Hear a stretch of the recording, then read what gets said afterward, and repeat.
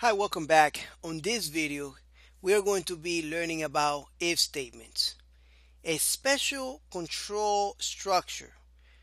If statements are logical expressions that we use in PHP or in many different programming languages to make our code do certain things based on conditions. Let me just give you an example.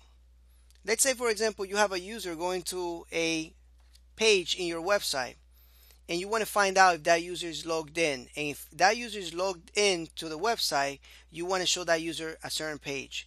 If that user is not logged in, you want to show them another page, right? So you create an if statement and you say if user Edwin is not logged in, show him this page. If he is, show him this page.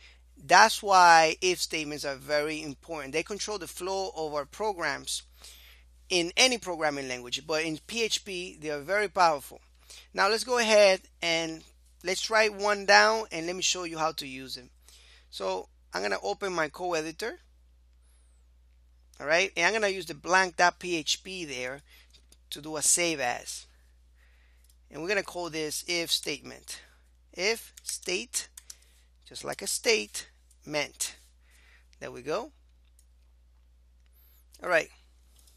So the second thing that I'm going to do here is I'm going to create.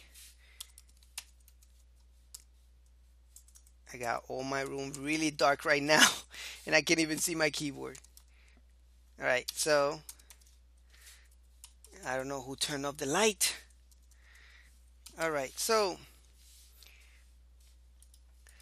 the syntax of an if statement is really simple. We create a word. Actually, we don't create it. We write it down because it's already created. It's already defined for us in PHP. So we use the word, the reserved word if, and then we put parentheses and then curly brackets. And then what I usually do, the way I write it, I write this down, is I put a cursor right here in between, right? And I bring it down. Right? So this is an if statement. In between these parentheses here, we're going to test our condition. So if something here executes to truth, then we execute everything. If something here, okay, equals to truth, then we execute everything in between these curly brackets. For example, we know that PHP has an internal calculator, right? So we can say if 3 is less than 10, all right, I want you to do something. So if 3 is less than 10, we're going to write something down. We're going to echo. Let's echo a string and say 3 is less than 10. Perfect.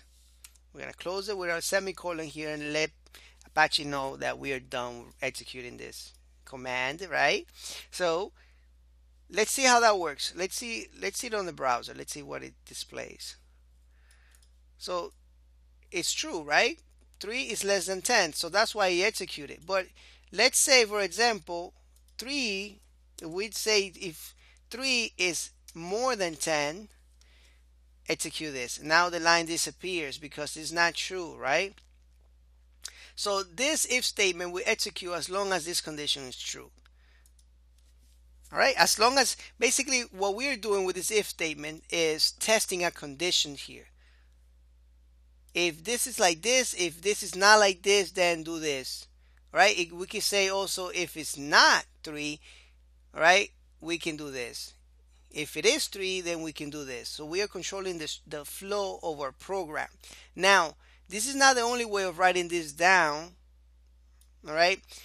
For example, let's say if this is false, we need to have a kind of a backup for a program, right? So if, for example, let's come back to the example of the user Edwin, right? Going to the page, the website. So if Edwin is logged in, I want you to show him this page. If it's not, I want you to show him this.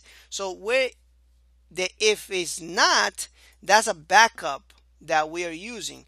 And the backup is called an else statement, right? So if this condition for some reason is false on top and it doesn't work out for us, right? Then we need to have a backup. We need to have an alternative to our code, right? That's how we control the flow of our programs.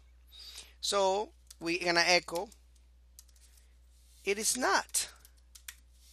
All right.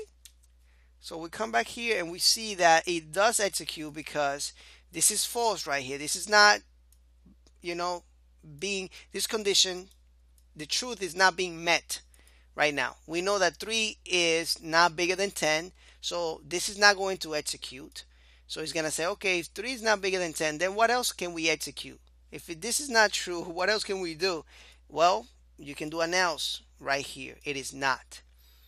The great thing about this is that we can also use another keyword besides this.